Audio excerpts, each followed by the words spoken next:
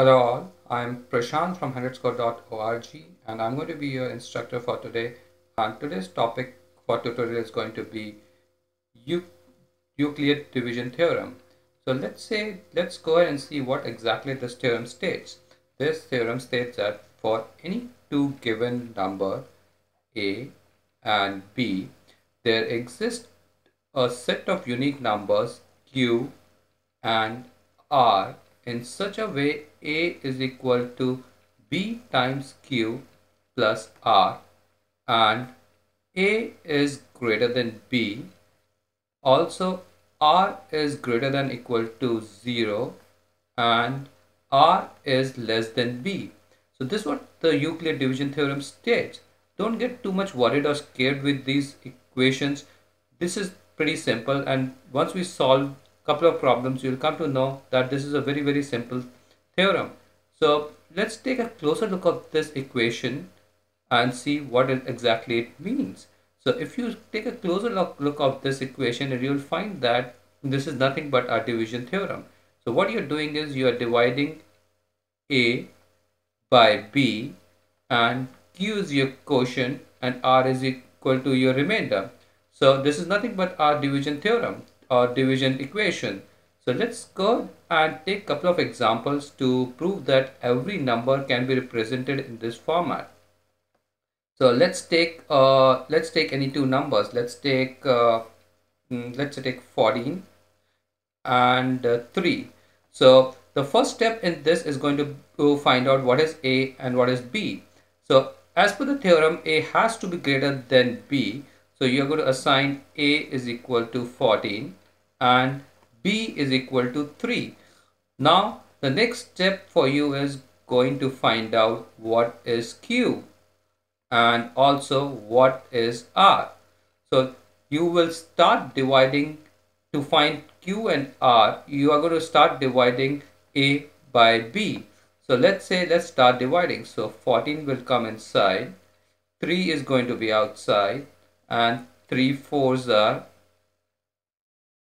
is going to be 12, and you subtract 14 and 12 to get the remainder as 2. So as per the theorem, R has to be less than B. So this will become your R. This is going to be your quotient. So R is less than, since R is less than 3, so since 3 is greater than 2 and R which is 2 is less than 3, so you're going to stop the division over here. So let's start. Since we got all the numbers, you have got your quotient as 4, your remainder as 2. So let's start putting these numbers into our equation. So our equation says that A is equal to B times Q plus R. So what's going to be A, B, Q and R?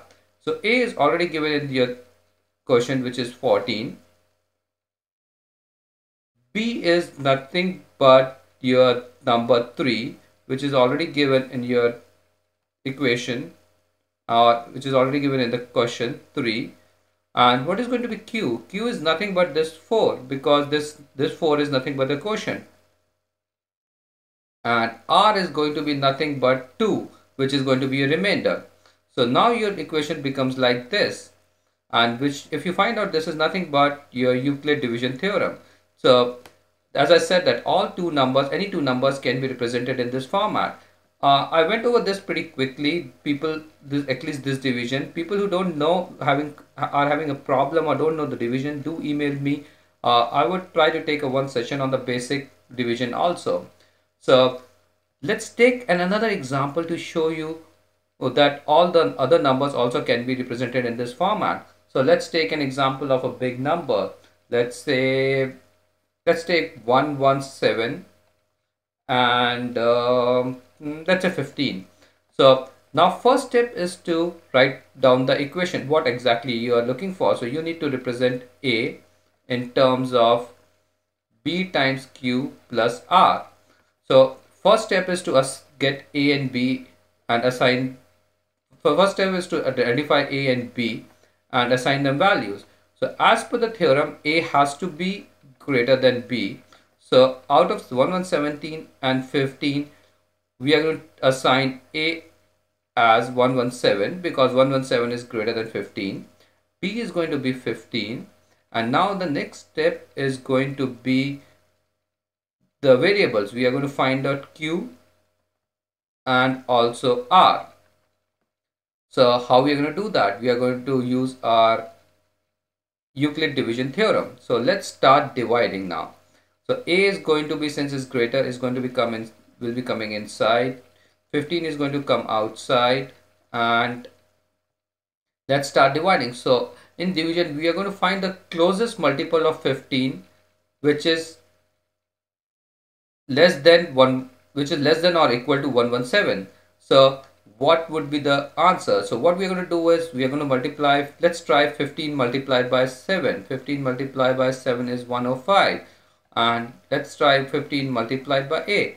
15 multiplied by 8 is 120. So which one you are going to choose? You are going to choose 15 multiplied by 7, which is 105, over 120, because 120 is greater than 117. This is the basic principle of division. I'm not going to go over with that today, but definitely I'll take some other session to go over with this.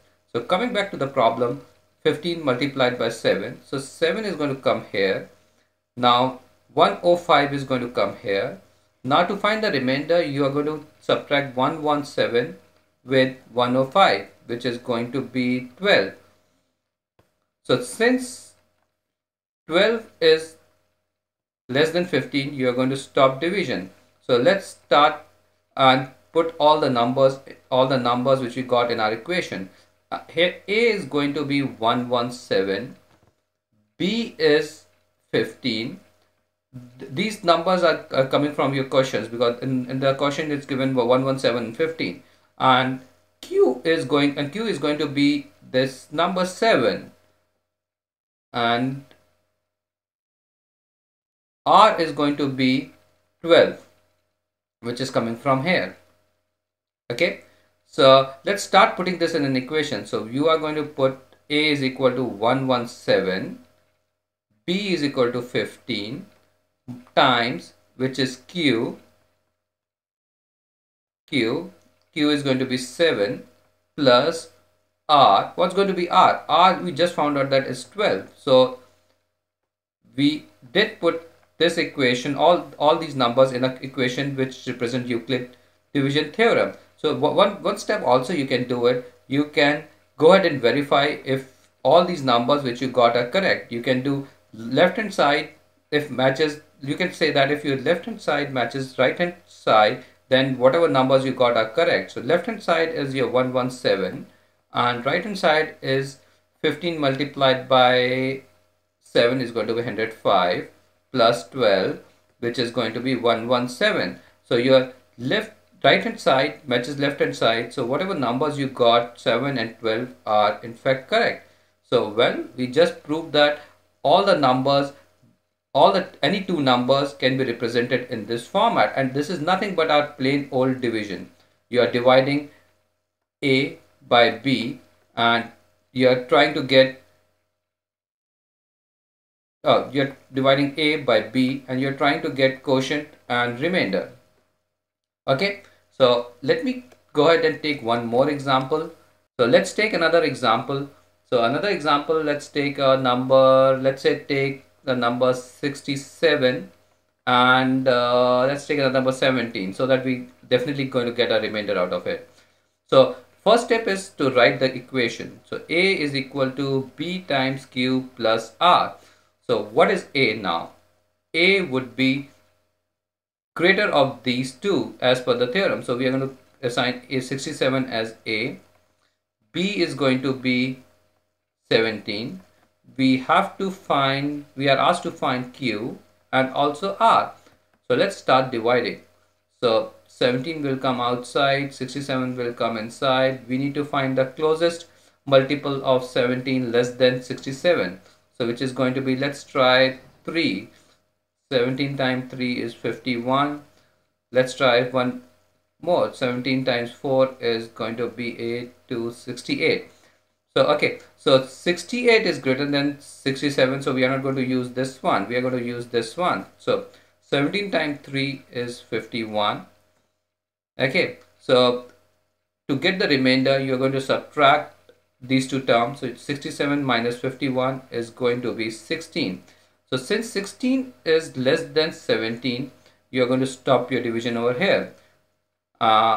Yeah, so let's start equating our numbers into our equation. So we just got a is equal to 17.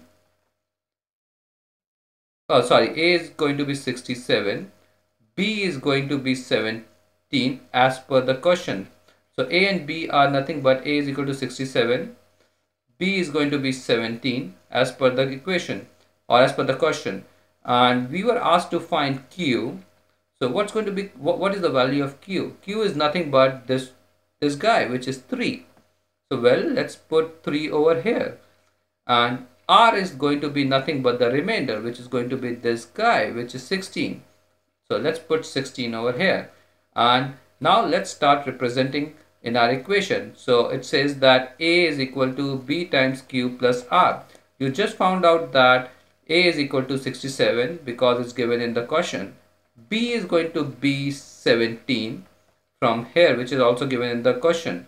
And you found out in this division Q and R. So Q is going to be 3. So times 3 plus R is going to be 16, which you just found out from here. So this is going to be our Euclid division theorem. And also you can verify it also that left hand side is equal to right hand side. 67 is equal to 17 times 3 is 51 plus 16, which is going to be 67. So your right hand side equal to left hand side. So all these numbers which you found are correct. So let me take one more example where I'll show you the remainder is 0. Okay, so let's take 10 and 2. So let's start assigning the values. First step is to find A and B and start assigning the values. So A would be 10 because 10 is greater than 2. B is going to be 2. And we were asked to find Q and also R. Okay, so let's start dividing. You're going to give 2 and you're going to be 10 is going to come here. The nearest number would be 2 times 5, it's going to be 10, and you're going to get 0. So since 0 is less than 2, you're going to stop the division over here. So how can you now represent? So A is already given in the question is equal to 10. B is already given in the question, which is going to be 2. So what's going to be your Q? Q is always going to be this guy. So this is nothing but 5. And R is going to be your remainder, which is this guy. So R is going to be 0. So let's start representing in our Euclid division theorem or Euclid division equation. So it says that A is equal to B times Q plus R. So A is going to be 10 plus B is equal to B is going to be 2 multiplied by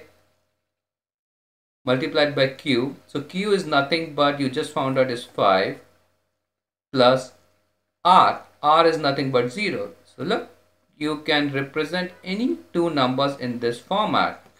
So we just proved our theorem with all the examples. So Euclid division theorem is nothing but division. You are dividing A by B to get quotient and the remainder. So I'm going to end this session with this problem, and also you can go to our website henriedscore.org